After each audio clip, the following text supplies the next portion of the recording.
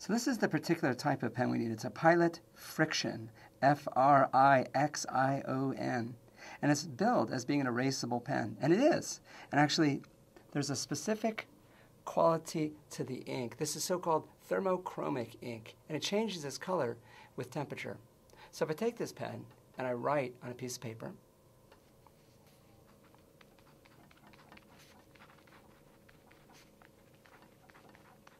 there we go.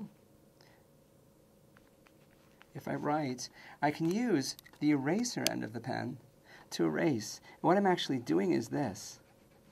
The friction heats up the surface, and that heat causes that ink to change color. And it's a really good erasable pen. I quite like these pens as pens, but they're even better as tools for demonstrating scientific principles. So the ink changes color with temperature. Anytime you need a reliable gauge of temperature, these actually work quite well. And I'll show you a couple things you can do with this. Let's take a clean spot on the paper, and I'm going to write something.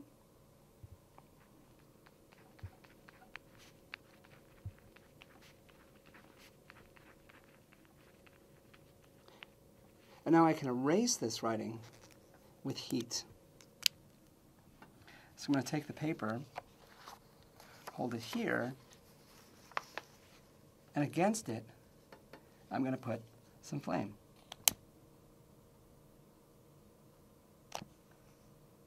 And the flame takes the ink, warms it up, makes it change color. Now it's clear. Here's the thing though, the ink is still there.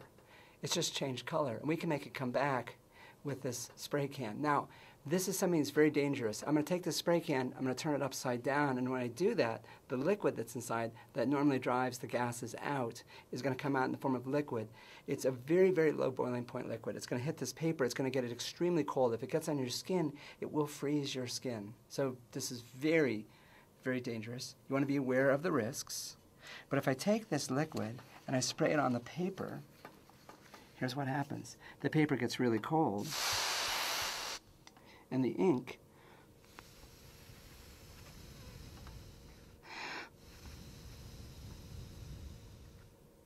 reemerges. The evaporation of the liquid produces a dramatic degree of cooling, and that cooling turns the ink back to its black color.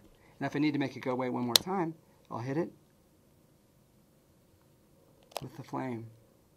And you can do this repeatedly. I can make it turn light,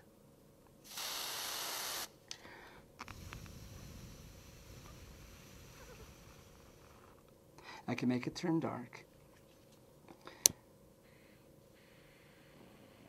and I can make it turn light.